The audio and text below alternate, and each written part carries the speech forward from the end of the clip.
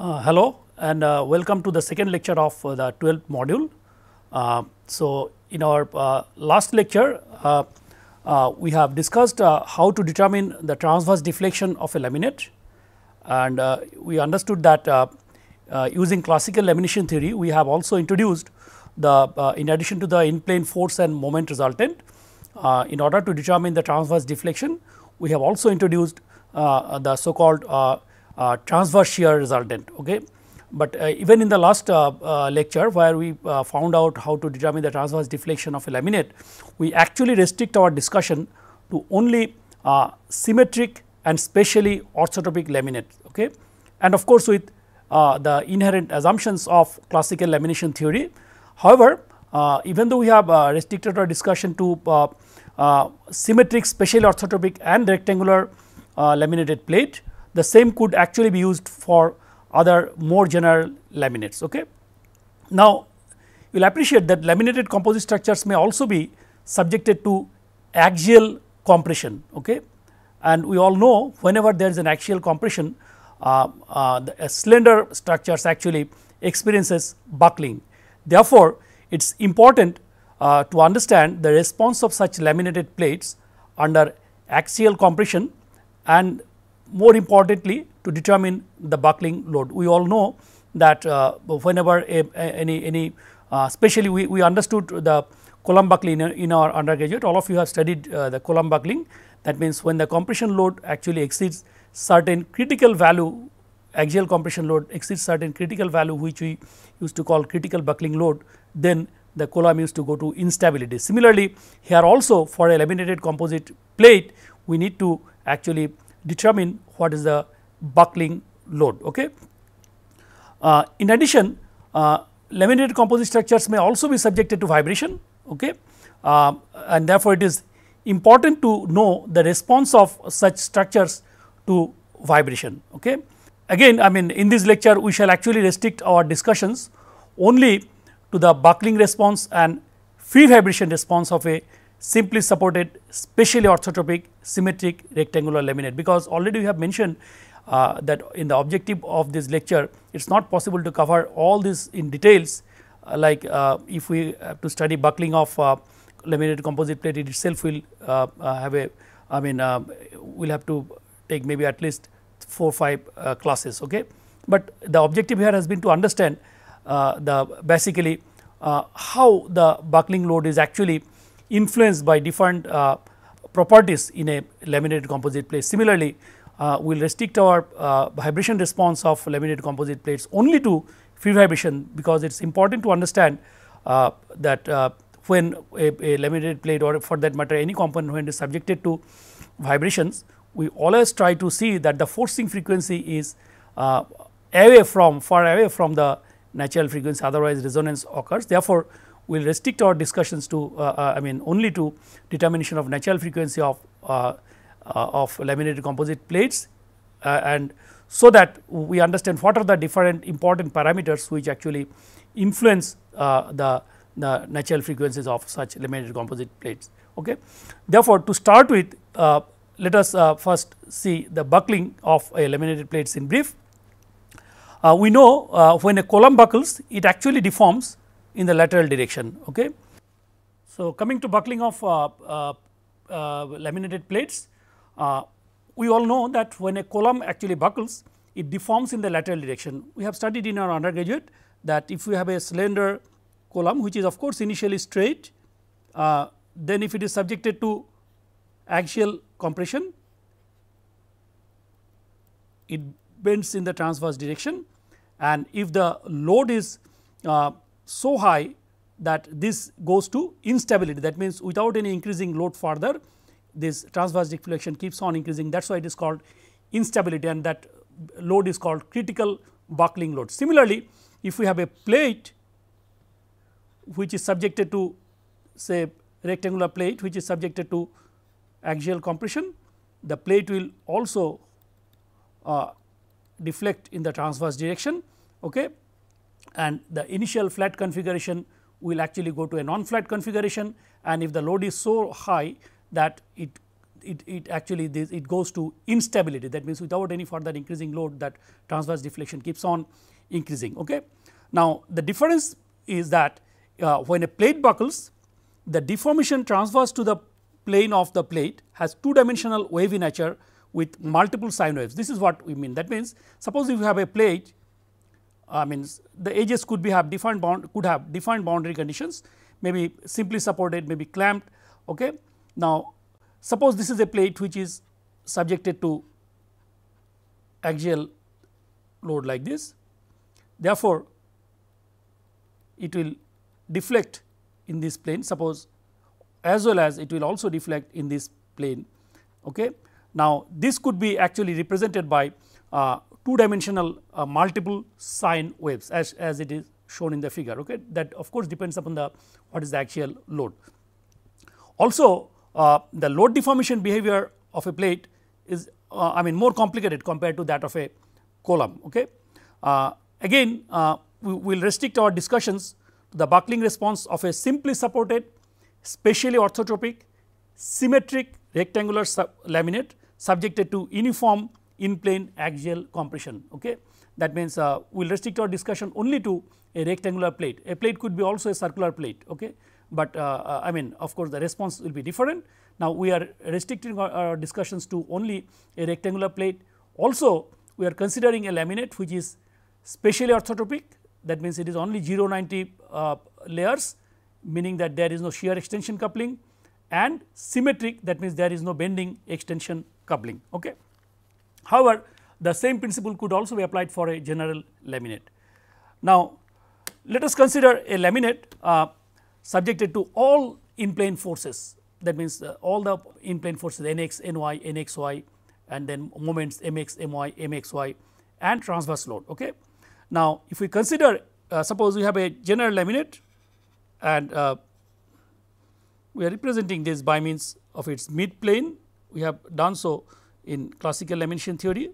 Suppose this is our x, this is y, okay, which is fixed at the mid surface, and this is z, okay, and it is subjected to all kinds of in plane force and moment resultants and transverse uniformly distributed load. Okay. Now, if you consider a small element from this laminate, which is length is say dx, width is dy, okay, and then this is the on this small element, these are the forces, okay, by just simple Taylor's expansion. Suppose here it is Nx, at a distance of dx it will be Nx plus del Nx dx into dx. Similarly, all other, okay, because these are all continuous variable. Okay. But here the same thing we have done in case of transverse deflection also, but the difference here is out of plane components of the in plane forces, we did not consider that earlier. Here these are taken into account in writing the equilibrium equations. What does it mean? It means, like suppose we have suppose this is the plate, okay, say this is the plate, okay, this is x, this is y, this is z. Now, under this load the plate will deflect like this, it also deflects in the other plane. Okay. Now, suppose if we only see a section in the xz plane, okay, suppose we consider only xz plane,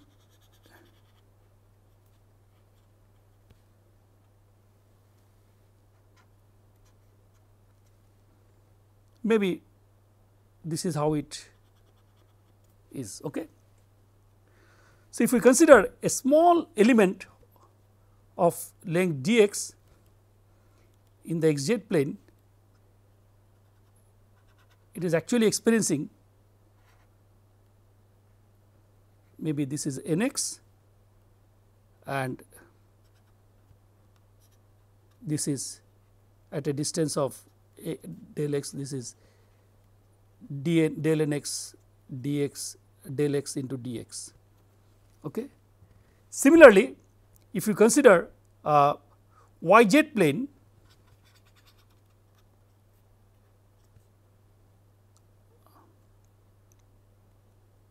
yz plane,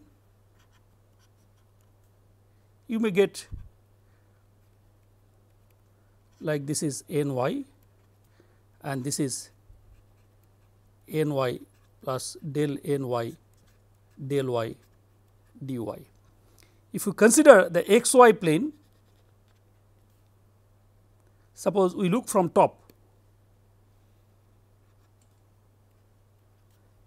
xy. So, same the elemental length dx dy, we can see this. So, this is subjected to nx, and here it is nx plus del nx del x dx, similarly ny, then ny plus del ny del y dy, then you have this nxy, then you have nxy and then incremented nxy plus del nxy del y dy, and similarly here it is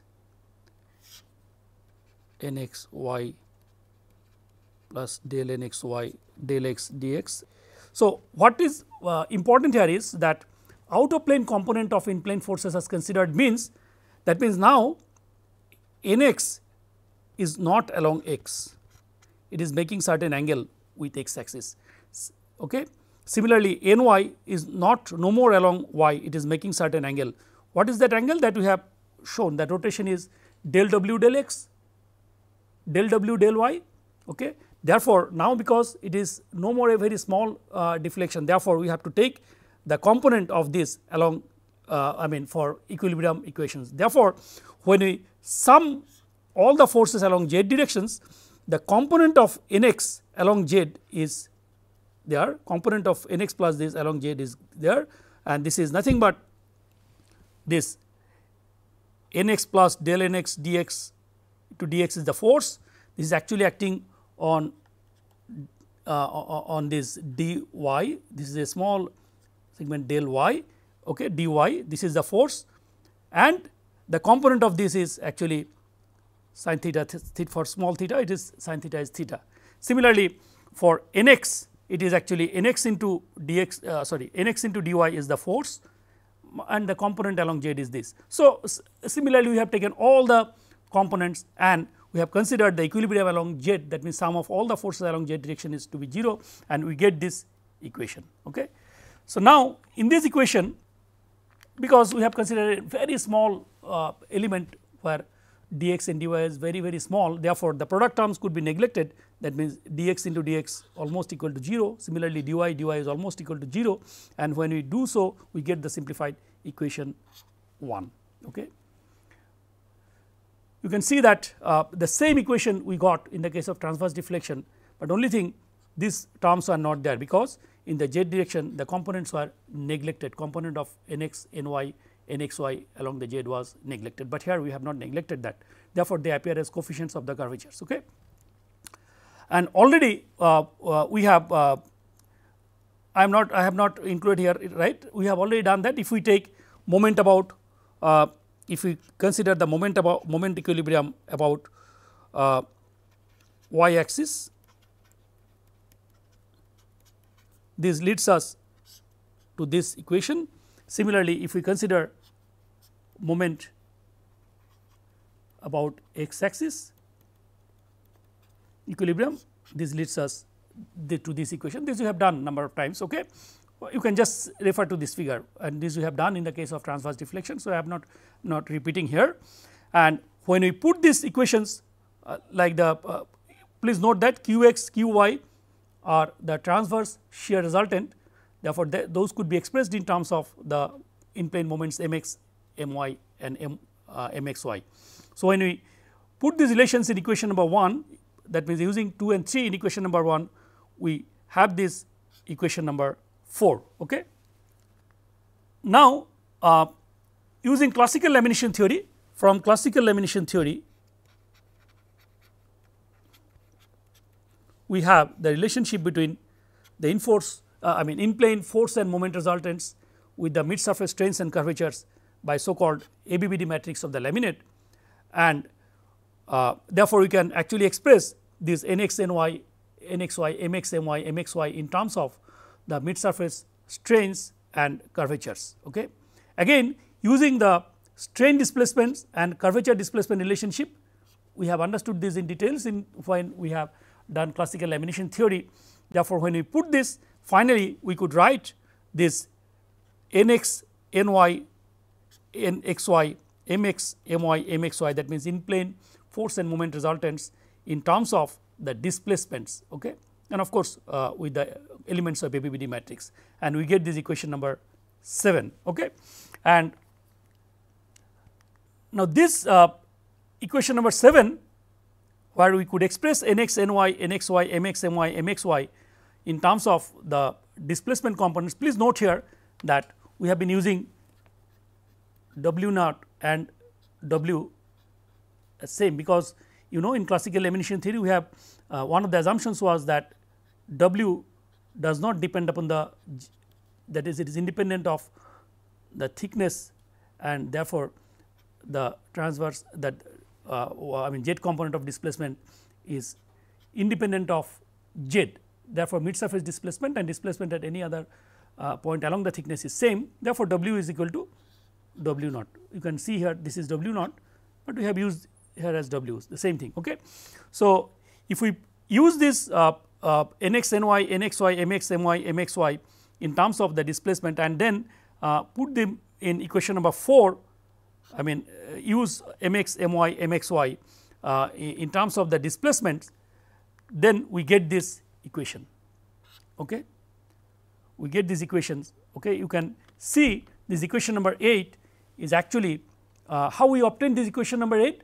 This is as a consequence of force equilibrium in the Z directions, but you can see that this is a coupled equation where U naught, V naught are also there. Okay. Now, for a specially orthotropic and symmetric laminate, if the laminate is symmetric, then Bij, all the elements of bending extension coupling B are 0, as well as if it is specially orthotropic, A16, A26, D16, D26, this the basically the shear extension and twisting bending coupling are also coupling terms are also 0. Therefore, this equation number 8 actually simplified to this, okay, equation number 9. Okay. How? Because we are actually dealing with the buckling of a plate. Therefore, we consider that only Nx is acting. That means, you have a plate where we have only axial compression is there, other forces are not there. Therefore, this is Nx is equal to minus N, Ny, Nxy and this Qxy, which is that uniformly distributed transverse load, are 0, and therefore, we get this equation number 9 from 8. So, in 8 we put all the Bij as 0, A16, A26, D16, D26 as 0, as well as of course, in equation number 8 there is no A1, no terms involving A1, because it is only in the Z direction, but for completeness we have written that for a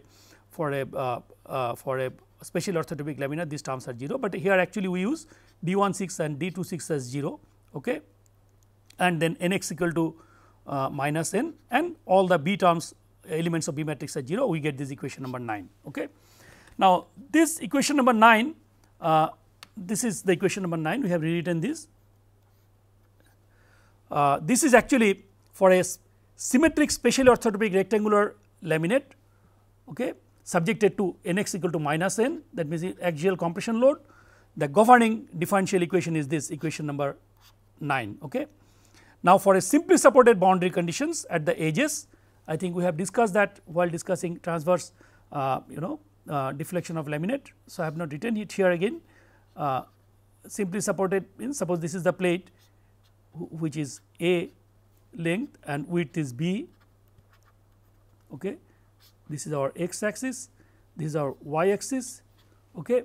Therefore, simply supported condition means at x equal to 0 and x equal to a at both the edges, there cannot be any w is equal to 0, that means transverse displacement is 0, as well as there is no moment because it is simply supported, therefore, m x equal to 0. Also at y is equal to 0 and at y is equal to b, similarly w is equal to 0, m y is equal to 0. We have 4 conditions, these are fourth order differential equations. So, for a simply supported boundary conditions, we take the we assume the solution of this nature, okay, double sign series, so that it satisfies these boundary conditions, okay. And when we put this, we obtain this equation number 11, where r is equal to ratio of length to the width of the plate a by b is known as the aspect ratio of the plate sometimes. Now, in this equation 11, one of the solution is of course w m n is equal to 0, but which is trivial, that means there is no deflection, which is trivial. Therefore, for non trivial solution we get this. Okay. Now, this is the buckling load, okay, and you can see that it is actually a function of m and n.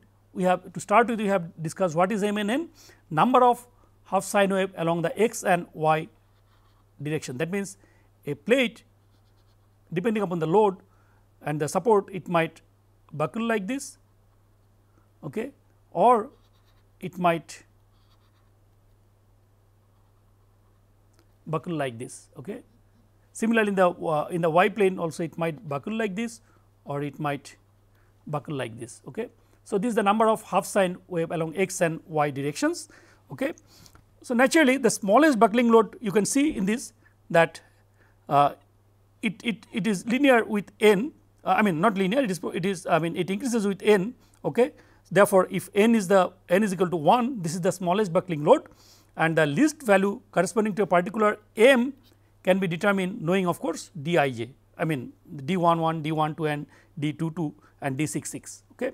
And we know what are those values, d11, d12, d22, d66 for a laminate, those could be determined knowing the stacking sequence of the laminate and the individual the reduced transform stiffness matrix of the constituent lamina. Okay. So, for a laminate we know this. So, knowing this and knowing r, we can actually find out what is the smallest buckling load corresponding to n is equal to 1, and of course, it will differ with m. Okay. And the smallest value of n for defined m is however not very obvious, that means it is not that n is equal to 1, m is equal to 1 is the smallest, or it will continue like this, m is equal to 1, n is equal to 1, m is equal to 2 is the next higher, not like that, it is not very obvious. Okay.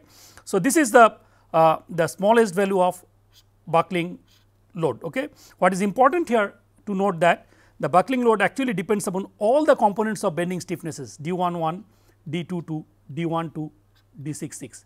Therefore, depending upon the stacking sequence of the laminate, okay, it will be different. Okay. It will be because d, the elements of d matrix actually depends not only on the properties of the constituent lamina, but also their stacking sequence.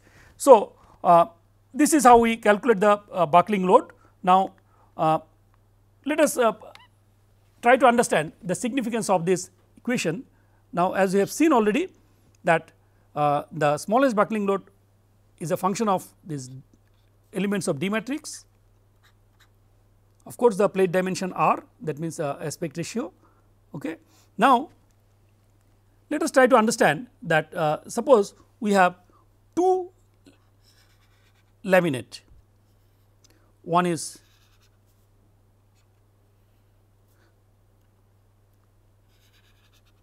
all 0 degree layer, okay. We have total 16 0 degree layer, and this is subjected to axial load, and in another case identical dimension, identical thickness, identical material, but the stacking sequence is different. Okay. There it is half of them are 0 degree and half of them are 90 degree. Okay. So, this is 0.16, this is 0.4. I think you understand, if you expand this, this will be a 16 layer cross ply special orthotropic laminate. Okay. Now, in which case we expect the buckling load to be higher. That means, from the design point of view, we always try to see that the buckling load is higher, so that it does not go to instability. Higher the buckling load, better it is. Okay. Now, when it buckles,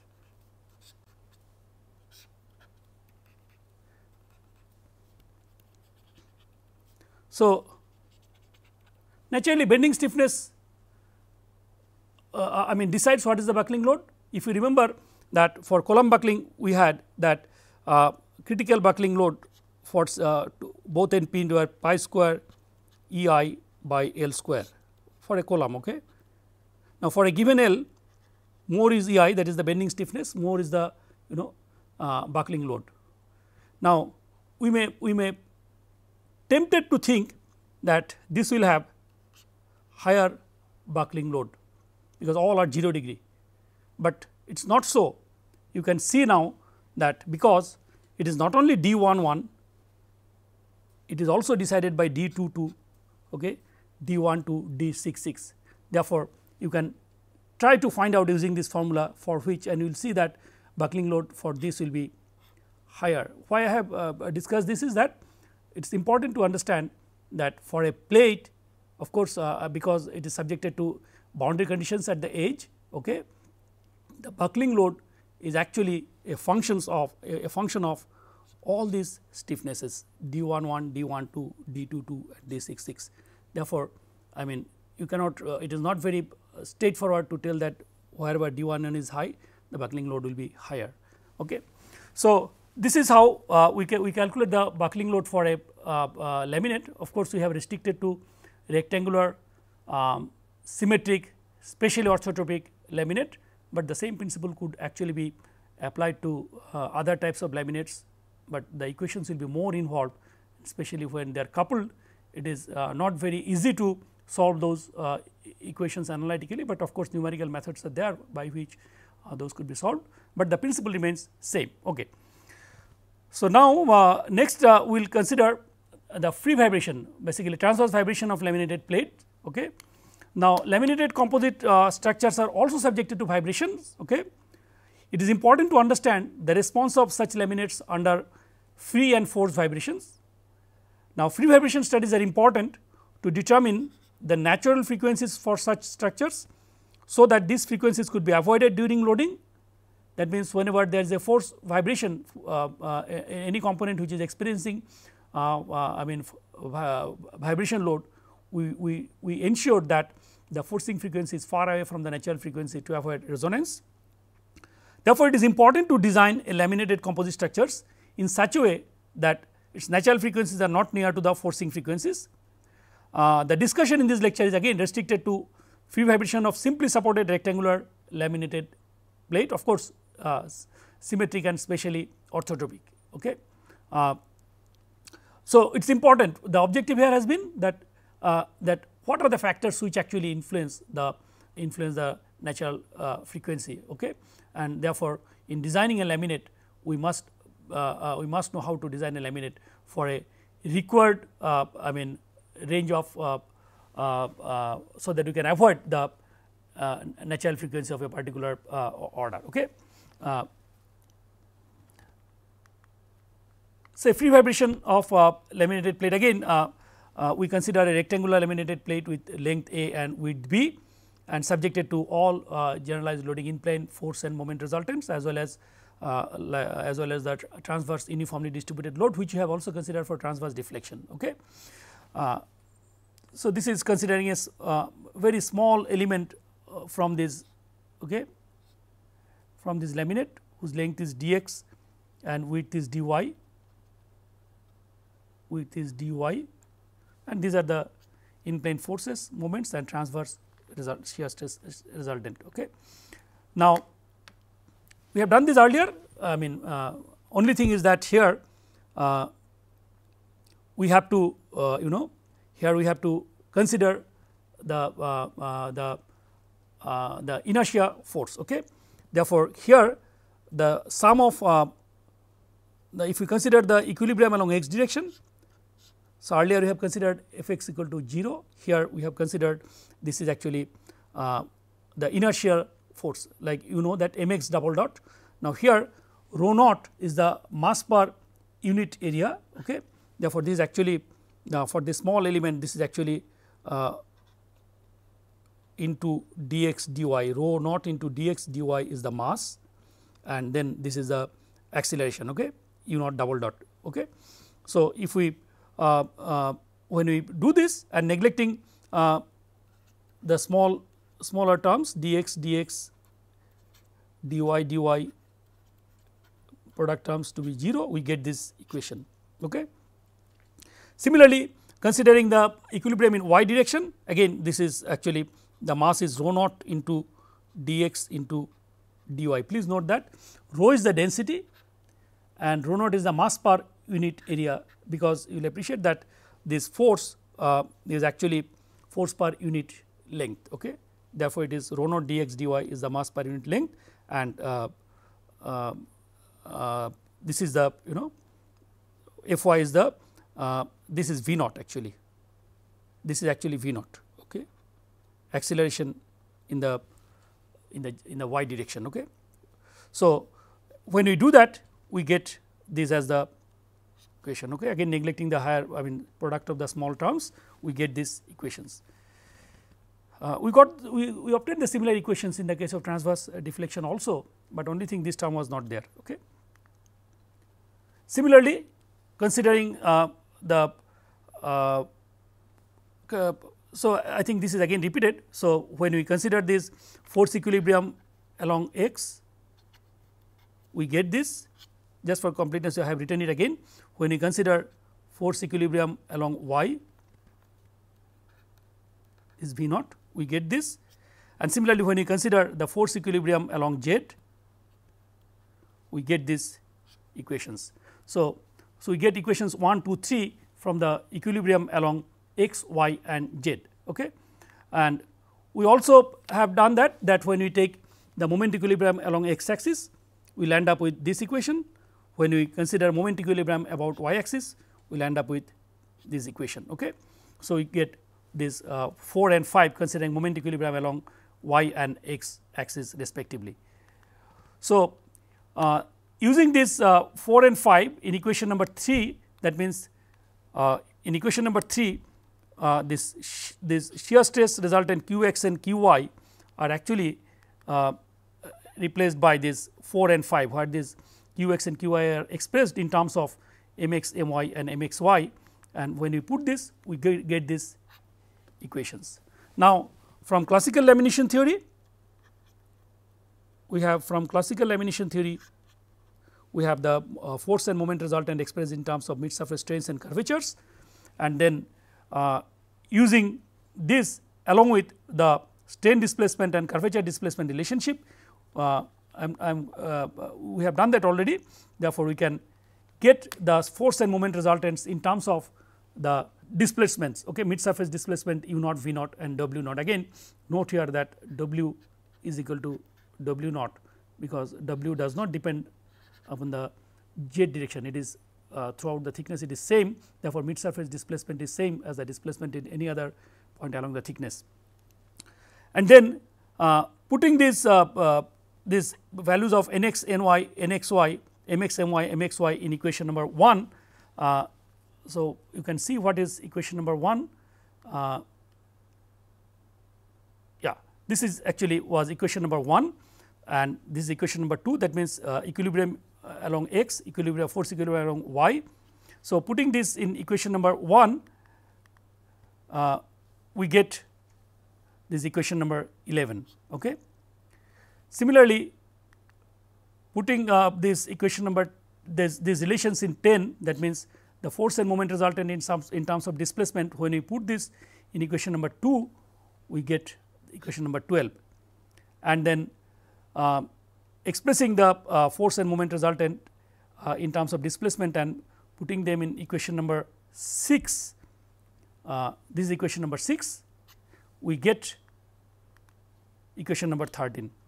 So, you could see that equation number 11, 12 and 13 actually represents coupled differential equations with u, v, w as unknown. I mean you can see in all these 3 equations like 11, 12 and 13 u, v and w appears, therefore, they are coupled. Okay. Now, for a if we consider a specially orthotropic symmetric laminate, this we can actually uncouple them, because all these b terms are 0. Also for a special orthotropic laminate, this A16, A26, D16, D26 are also 0, and for free vibration there is no load. So, q x y is also 0, and we obtain this equation number 14. Okay. Now, this is equation which is unknown in w, okay, which is the z displacement. Okay. And considering a simply supported boundary conditions, we have already explained simply supported boundary condition, all the edges are actually simply supported. So, at all the edges w is equal to 0 as well as moment equal to 0. Okay. Like in along x axis w is equal to 0 and m x equal to 0, along y it is w is equal to 0 and m y is equal to 0. Now, because this equation is actually in terms of w as the unknown, therefore, this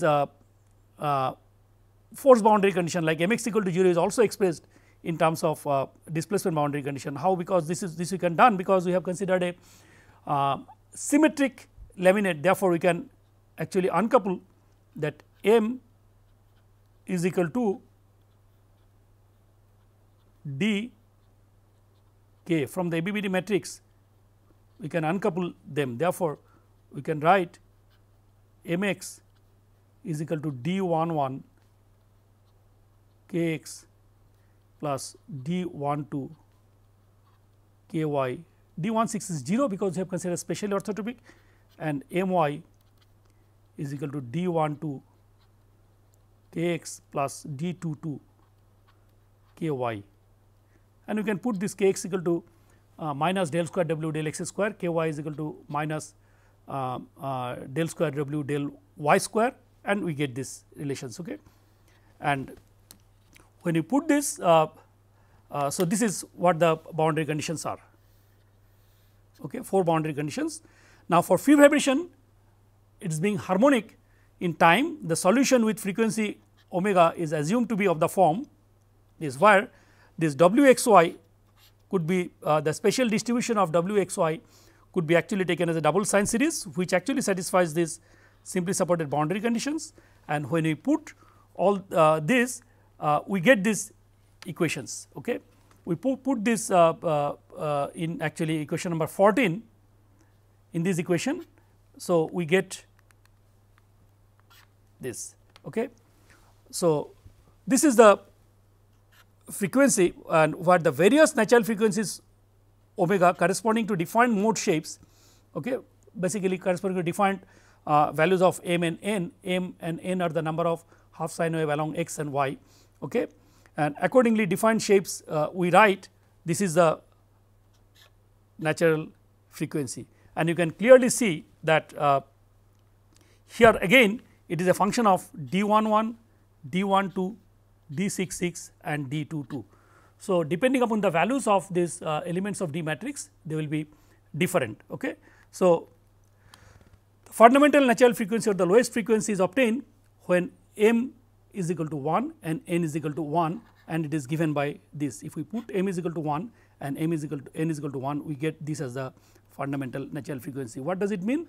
Suppose you have this plate, the first natural frequency will be corresponding to 1/2 sine wave in the x direction, 1/2 sine wave in the y direction. Okay. And so, we can compute. Now, of course, this is for a rectangular plate simply supported at all edges, symmetric, spatially orthotropic laminate. Okay. Similar approach could be also applied to for other more general laminated plates. Maybe the equations will be more involved. Okay. But the objective here has been to understand the factors which actually affect. You can clearly see here Of course, it is decided by the dimensions, okay, A, B, and in addition more importantly it is actually the, of course, the frequency will be decided by the stiffness and the mass. So, rho naught is the density and the stiffness here for this orthotropic plate is actually all these components d 11, d 12, d 66 and d 22. So, you may actually compute the fundamental natural frequencies for again 2 laminates, okay. One is all 0 degree 20 layers and another is 0 90 symmetric laminate again 20 layer, maybe for graphite epoxy laminates, using this analytical solution, and you may compare so that you can appreciate that how the natural frequencies actually vary with stacking sequence. You may take these properties for graphite epoxy. I mean, why they are required? They are required to find out what is D using classical lamination theory. Okay. Using classical lamination theory, you can find out what is D. Maybe you can take the ply thickness is same as 0.1 mm and you can see the difference. Okay. So, therefore, in today's lecture we understood the buckling and I mean free vibration of laminates, though we have restricted our discussions to most simple cases of rectangular laminated plate with symmetric and special orthotropic laminates, but then I think we could understand that what are the factors actually influence in determination of the buckling load, in deciding the buckling load as well as in deciding the natural frequencies of such plates. So, that in design if we have to design a particular component with a particular requirement of buckling load, and then we can have the first hand idea that how the stacking sequence should be. Similarly, if we have a requirement of natural frequency for a particular I mean component which is made up of say fiber reinforced polymer composites, then we at least we are in a position to understand that what are the factors which actually influence that, and accordingly we may decide the stacking sequence of that particular laminate. Okay. Thank you. We will stop our discussions here today.